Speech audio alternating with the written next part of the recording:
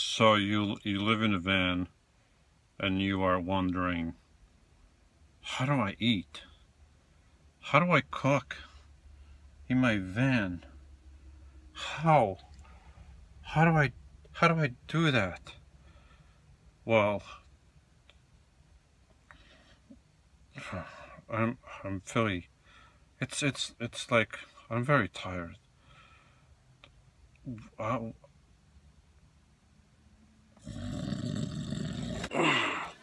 Ugh. That was a good night's sleep.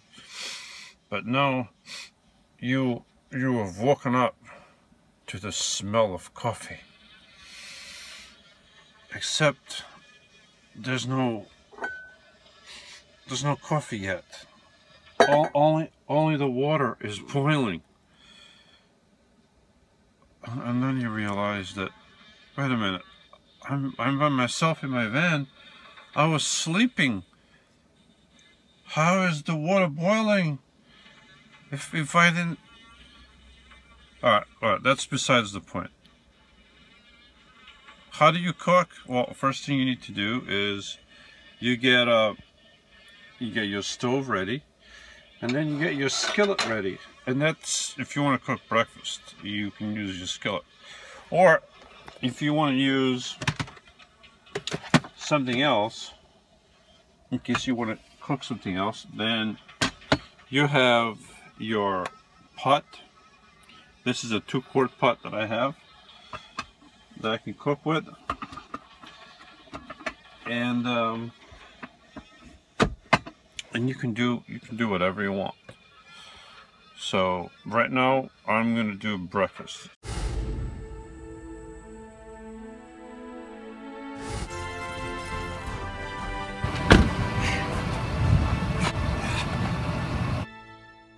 If you want to cook, if you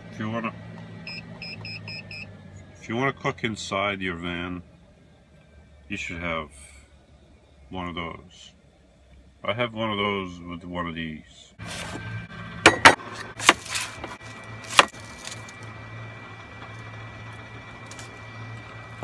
Unfortunately, yesterday I was so tired I didn't go to the store, so I didn't buy any food. This is all I got.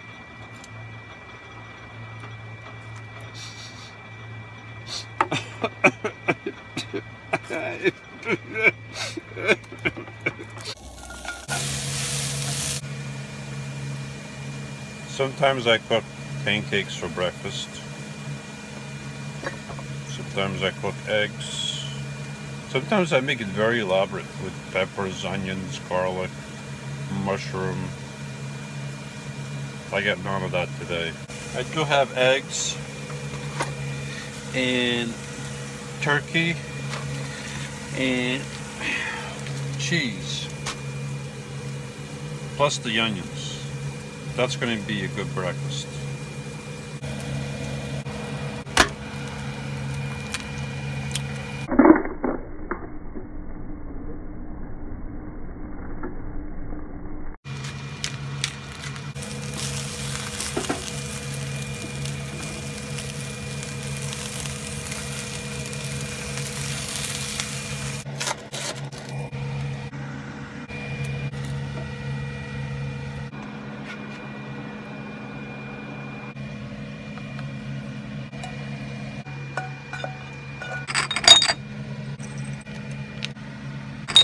That's it, and just like that, if you live in a van, breakfast is...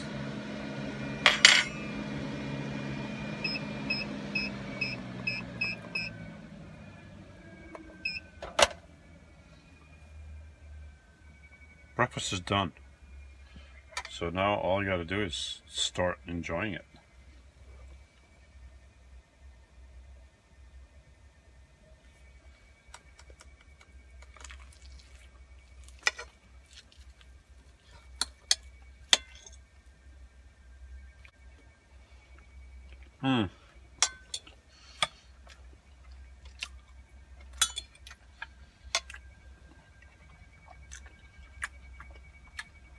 Very good meal.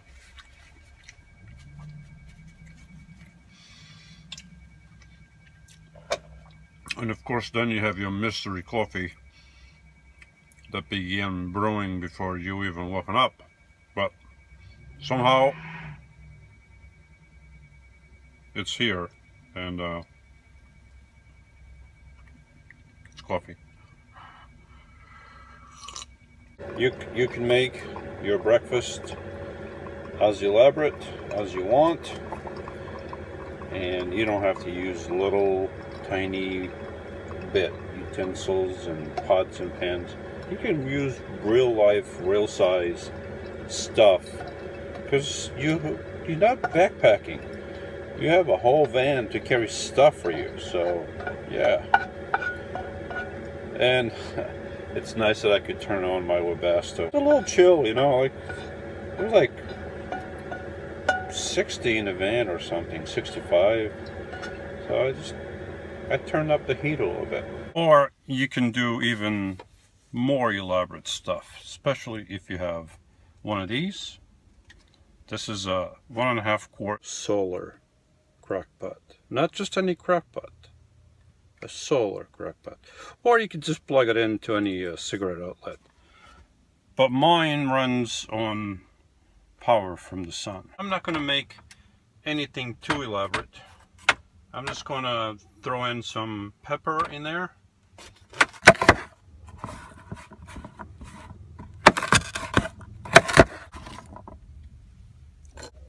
Some mushrooms. Right now it's about 3-ish. So the sunset is at 5, 6. Is it 6 or 7? I forget. But I think I have about 3-4 hours. So that's very important. My batteries will not last too long overnight cooking this. So it's important that if you have one of these babies, and you can get it at any truck stop, almost any truck stop, then it's very important that you plug it in during the day when there's plenty of sun, unless you have plenty of power. One of the problems that I always have is that I miscalculate the size of this thing. This is smaller than what it looks, and I always buy too much, and I always put too much in here. Some carrots, not a lot or it won't fit. Some celery. It's not gonna fit. It's not gonna fit. It's not gonna fit. Some onion, maybe half an onion. Yeah.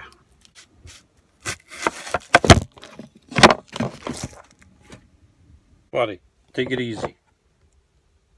Do not fall. Stay.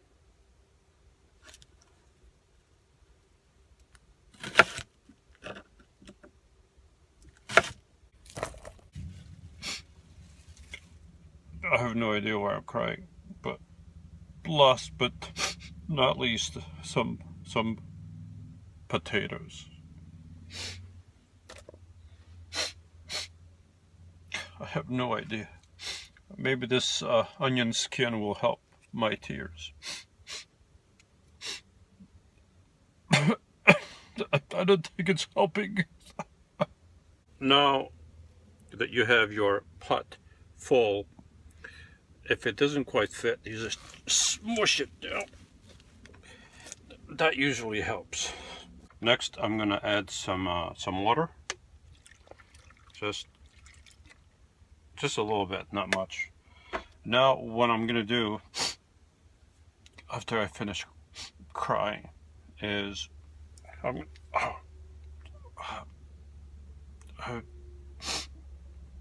to cover it. I'm going to let it cook for maybe about an hour and a half.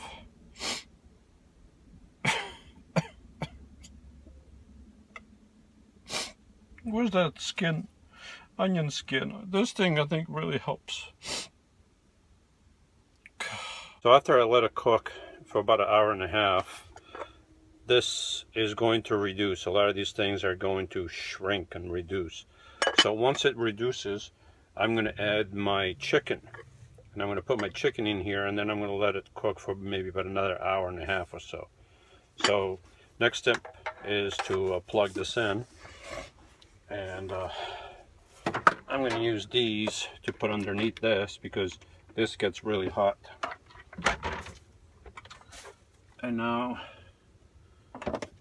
that I plugged it in, just press the button, and I'm going to set the timer right after I finish crying. Where's that onion skin? Oh, this stuff is really good, I think. I didn't forget the spices. That's coming later. I'll put them in there soon. Slight change of plans. And it was my fault. It was not any appliance's fault. It was mine. I decided very late in the day that I was going to start cooking. And it's not summer anymore. The sun doesn't go down at 9 o'clock. So I was beginning to run out of power from the sun. I didn't want to deplete my battery. So I took things out of the crock pot and I put them in here. Which actually is a plus, because now I was able to use all my ingredients that I had before. So that baby there is boiling and all the steam is going right out. If I had started cooking in that crock pot, let's say 12 o'clock instead of 4, then yeah, I would have, what time is it now? I would be eating my meal right now. But I decided, yeah, no. So yeah, crock pot is good, but that's also very good. So now I just gotta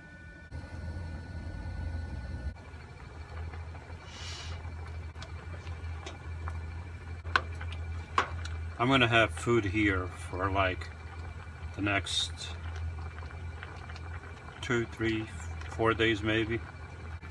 It's time to make the chicken happy. This is a delicate process. I'm just gonna put gloves on. Now I'm gonna place the chicken in there and make the chicken happy. I have a couple containers that I can put the leftovers in. I'll put it all the way at the bottom of the refrigerator, and it's pretty cold in there, so it should be okay. This meal is done. I'm gonna serve myself, and I'll get back to you in a second, maybe a minute.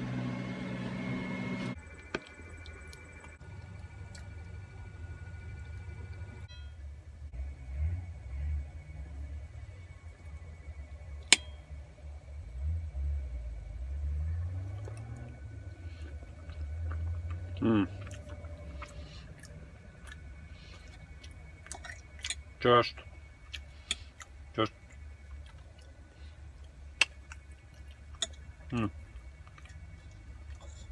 oh, and the potatoes.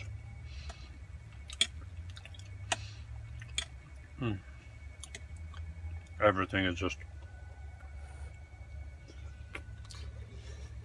oh, that's hot. That's hot. I need coffee. This is how you have a nice meal in the van. Simple, takes a couple hours, homemade.